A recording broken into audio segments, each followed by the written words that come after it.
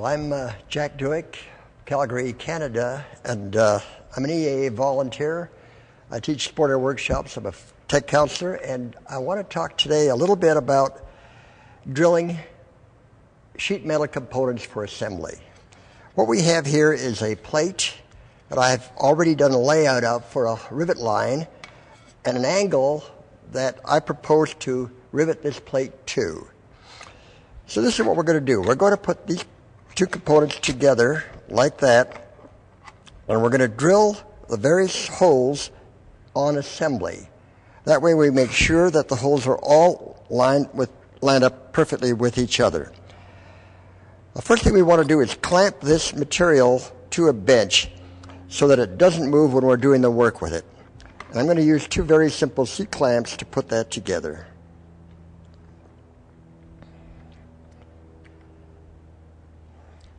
And now I'm going to make sure this other end is lined up, and we're going to put a clamp on there as well. I'm not worried too much at this stage about the corner holes because we can get them after the other ones have been drilled and located. Now there's an adage that I like to use, and it says, if you don't want something to move, clamp it. And it really applies to all the work that we do. So now I'm going to take a drill, and I'm going to do a pilot hole with a number 40 drill, and I've got the drill bit, and I'm going to chuck it into the drill. Now when I chuck it into the drill, make sure that the three cogs on the drill chuck do not touch the flute. You don't want to have the drill inserted so far because you're not going to have a very straight drill bit. You want to make sure that it's out that far. And we're going to tighten that up, and we're going to use a chuck key to tighten the drill bit. And you tighten all three locations. They don't have to be over tight, but they've got to be snug. So there we have the drill chucked up, and we're going to put the air to it so we can operate it. A word of caution, never work with your drill, removing a drill bit or putting one in if it's still connected to the air, because you can get serious injuries from that.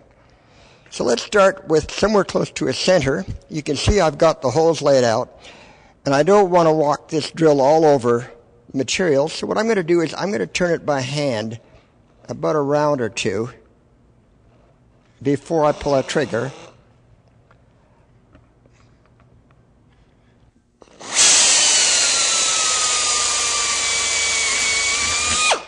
So I pilot drilled that hole, and again, if you don't want it to move, clamp it.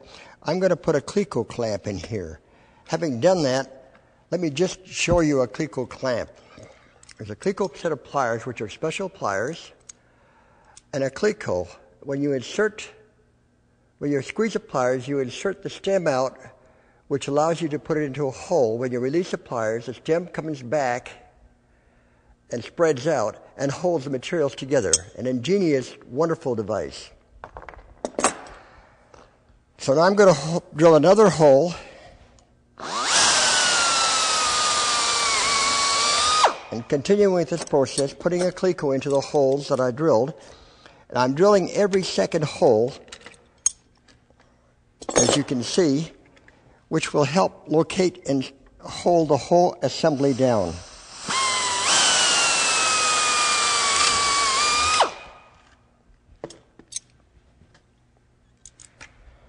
I've got three holes drilled. I've got three Clecos holding the assembly together. I can now remove these outside clamps and get them out of the way, and I can do the remaining holes.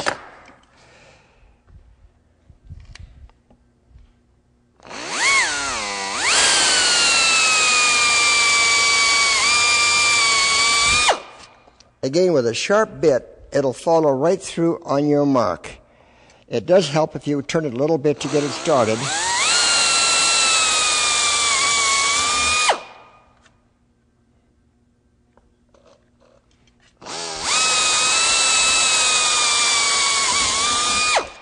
You'll also notice that I have a variable speed drill that I'm using.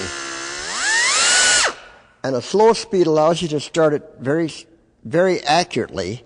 So you squeeze the trigger and get started.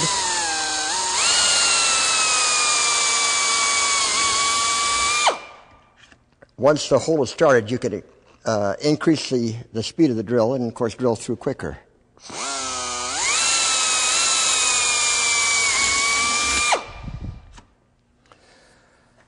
Now, we've got the 8 holes drilled in the plate as per our layout. But we've been using a number 40 drill, which is a pilot drill in some cases. We want to use a larger drill. We need a number 30 drill for the rivet, which is basically an 1/8-inch rivet. So we're going to take another drill where we have pre-inserted the appropriate number 40 drill, and we're going to use it to enlarge these holes now to the proper rivet size. And the order at this point doesn't matter because they are being held by the clecos.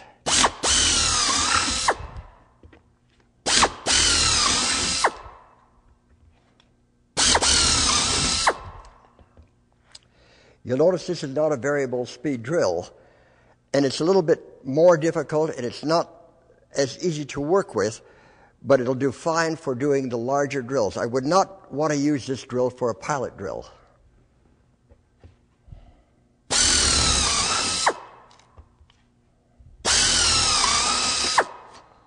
There.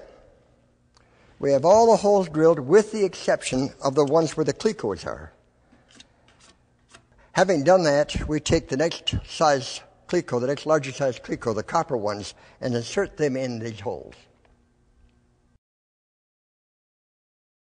In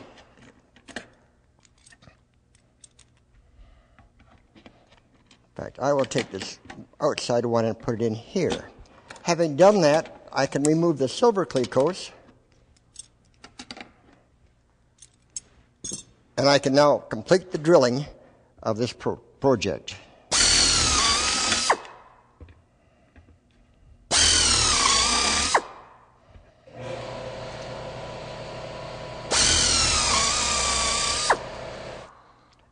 Now we have completed drilling all appropriate sizes of holes for this assembly.